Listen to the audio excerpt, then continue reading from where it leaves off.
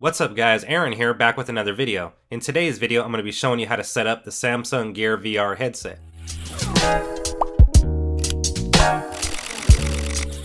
So without further delay, let's go ahead and begin the setup process. The first thing we need to do is remove the front panel from the Gear VR to install the Samsung Galaxy Note 4. Next, grab your device and place it into the male micro USB connector found on the Gear VR headset. And just a quick side note, the device is just as simple to remove. Now make sure the volume's turned up on both your Note 4 and Gear VR headset. In case you don't know, the volume up and down buttons are located on the right side of the device if you have it on your head, directly by the touchpad. Once you connect your Note 4, the setup process will automatically begin, and you should hear this. Welcome to your Samsung Gear VR.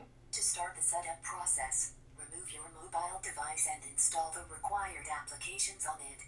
Once you hear that, go ahead and remove the Note 4, and as you can see, you'll be taken through a series of different installation steps for different applications. And you'll also be prompted to create an Oculus account. You'll also be taken to the Gear VR setup wizard, which is going to allow you to download 6 necessary applications. Next, your device will restart with the 6 required applications installed. Next is where you're actually going to set up your Oculus account. So first you need to select your language, then tap create account if you don't have an existing Oculus account.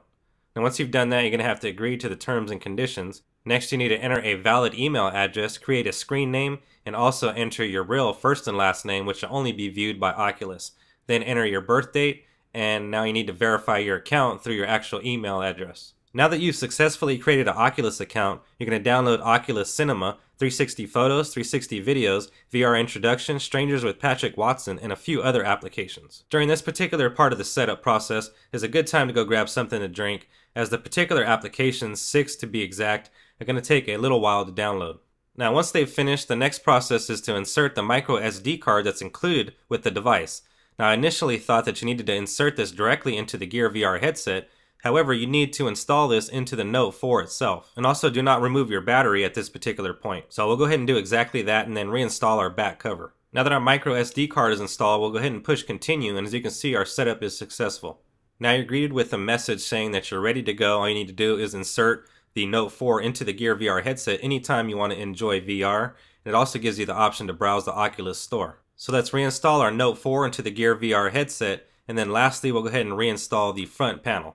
Now don't forget, once you put on the Gear VR headset, to adjust your focus ring, and that your included touchpad, dedicated back button, and volume up and down buttons are on the right side of the device. And that's it. Now you're up and running and ready to enjoy the Samsung Gear VR headset. And don't forget, if you're going to be transporting the Gear VR headset, I highly recommend using the included hard shell case. Anyways guys, that's going to do it for me in this video. If you enjoyed this video, or if this video helped you out in any way, please be sure to drop a big thumbs up down below, and also leave a comment down in the comment section. If you're interested in further virtual reality and Samsung Gear VR headset coverage, be sure to hit that subscribe button, and you will be notified in your inbox every time I upload a new video. If you enjoyed this content, let me know by leaving a thumbs up down below, and leaving a comment down in the comment section.